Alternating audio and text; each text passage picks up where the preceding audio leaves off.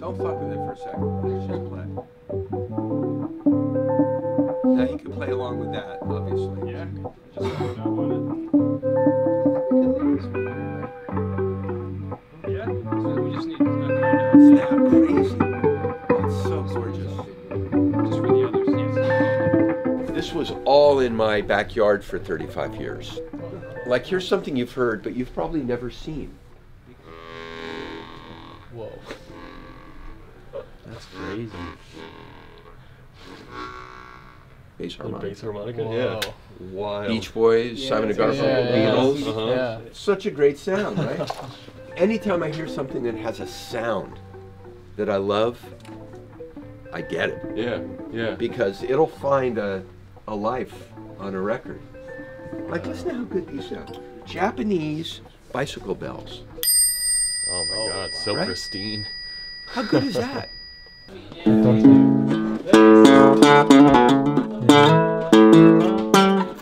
That Perfume Genius single starts.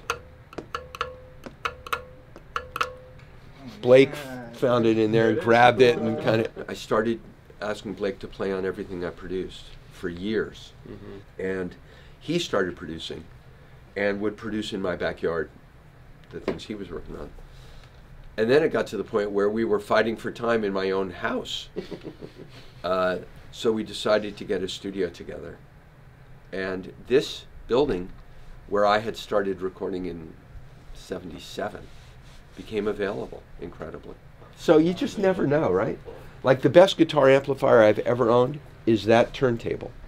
It's kind of like an old Ampeg tube amp.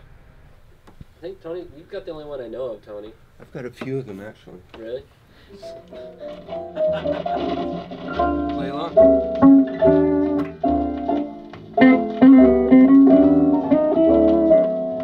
Forget it. Is there anything funnier than this? Because it puts him into 1952. And now we've been using all of them. They're incredible. If there's an issue, it's that they're so incredible that you need like a week with each one to know what the hell it's capable of.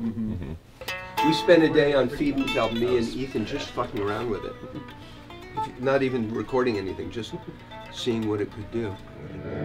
That's a massive sound. I mean, it's a record all by itself.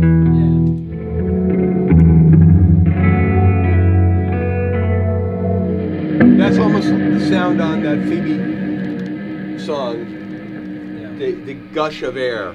Yeah.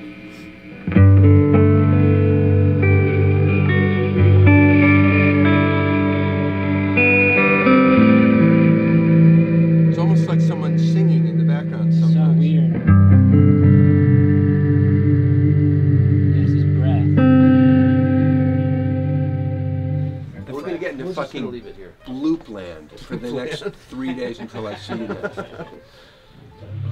Great.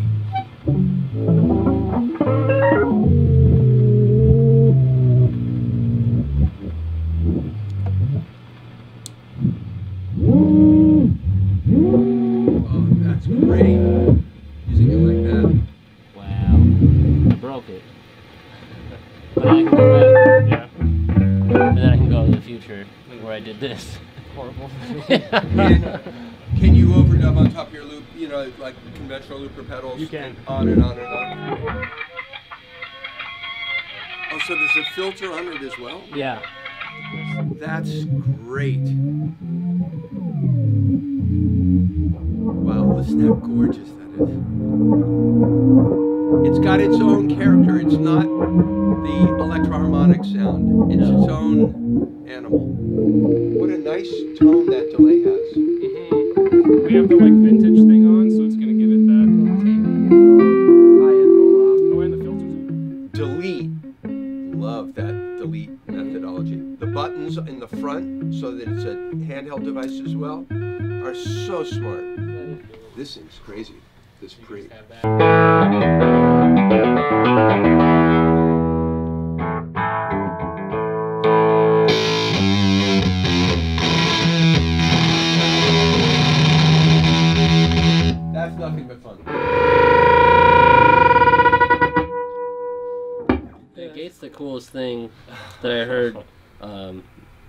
Ever.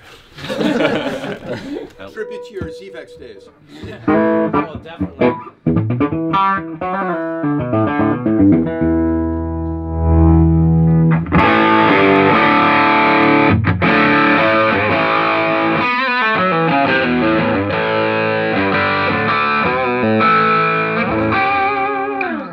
Being able to physically see and adjust my settings, like especially between presets, because up to this point, if you're adjusting presets, it's more of like an internal thing and kind of trusting it's happening. Mm-hmm. But if I'm on stage and I can actually see what's happening, it You changes. make little adjustments. Yeah.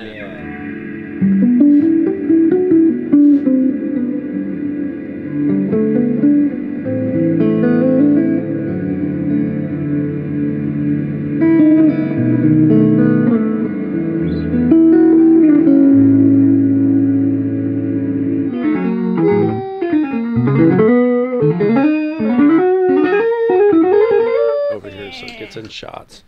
Looks like